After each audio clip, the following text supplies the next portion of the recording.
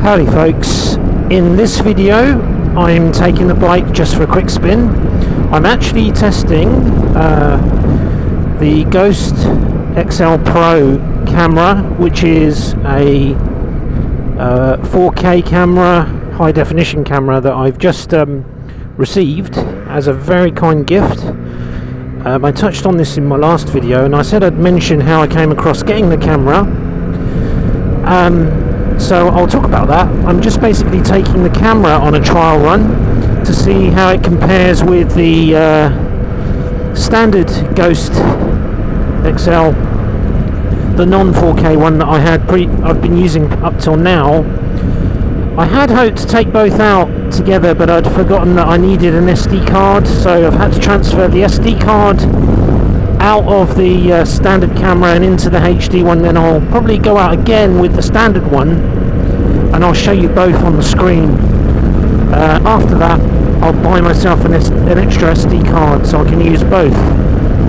So the story of how I got this camera: I work for a company that are based in America, and I'd recently completed a series of training videos for them. It was a lot of hard work, but in all honesty I just felt that was a part of my job and wasn't expecting any recompense. And then what they originally they wanted to reward everybody who shared in making the videos, because it wasn't just me. And what they originally wanted to do was give everybody watches, smart watches. In my case it would have been an Android watch, which initially I was totally happy about because I haven't got one. But then I thought about it and I pinged my boss. I said to my boss, is it too late to change my mind on the gadget? He said no, it's not. So I asked for the Ghost XL Pro 4K camera, which actually came out as a little bit cheaper than the watch anyway. I still didn't feel I deserved either, to be honest. So here we are. The kindness of the company rewarded me for some work completed. And I actually did a shout out to them on LinkedIn because I was so impressed by their kindness there. So yeah, I'll show you this. What I'll do is I'll nip back home and change the SD card into the standard camera and do the same journey. I'm not going very far today because it's freezing cold and it's going to get dark soon. Hopefully I've managed to sort of put the camera on 4K. If I haven't, I'll have to do another such session, I guess. But yeah, maybe I'll just squeeze in a quick crypto update then. What's been quite topical in the news, obviously right now, October 2023, is the Israeli invasion or military operation in Gaza, forthcoming invasion preceded by the terror attacks from Hamas. And I was just interested to see how that would affect the price of Bitcoin. If anything, Bitcoin has gone up. When I last checked, it was around 28k, so I think it's kind of gone up by 1k-ish. So that's kind of good news. I think uncertainty tends to cause more people to buy Bitcoin, you know. And as for my take on the whole situation in Gaza, not that my opinion matters at all, but I do have I have Turkish family and Jewish family, so in terms of my blood and heritage, I'm caught right in the middle. And I do remember once when I was in Jerusalem when I was 14, my Jewish auntie said to me, you can walk down there if you want, but I can't go down there myself because Jews aren't allowed down this road, this street in East Jerusalem. And I remember feeling weird because being Turkish and Jewish and English, and I did go a little bit down there and then I turned, not too far, I turned back.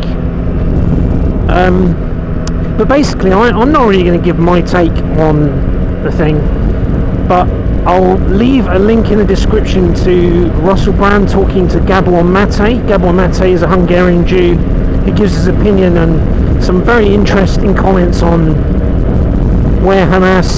how Hamas came about and how potentially the Israeli government, initially at least, promoted Hamas. So I'll leave that in the link. yeah, so Bitcoin's up a little bit. That's all I'm going to say in terms of crypto update. But in terms of this camera, going back to this camera, the lighting today not fantastic because it's starting to get a bit dark, and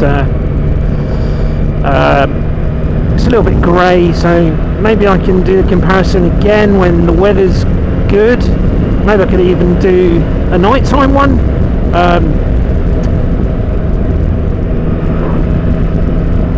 Some car drivers are divs. What was I going to say? And in a second I will take the standard camera out again, and what I'll do is I'll mount it on top of my helmet, just to compare different angle as well, rather than doing just the same angle, which I guess is a bit boring. So yeah, hopefully if you're considering the Ghost XL cameras, this video would be helpful for you. And basically my advice is don't bother with the standard camera, go straight, pay 100 quid more, go straight to the HD 4K one. I can say that even without having viewed this footage yet, because you will get 4K. No one's going to watch your videos if you've got a crummy camera on YouTube, as I'm discovering. That said, I don't feel like the old camera's a waste, because I'm going to probably mount it on the rear of my bike, get some different angles, and also sort of a level of protection, I guess, having a camera on the rear of the bike as well, in a sense. And what was I going to say? Yeah, so I don't mind, because I ended up getting in my case I'm lucky, I got the HD one, or the 4K one, free, high definition one free from work, as a reward for a piece of work I did for them.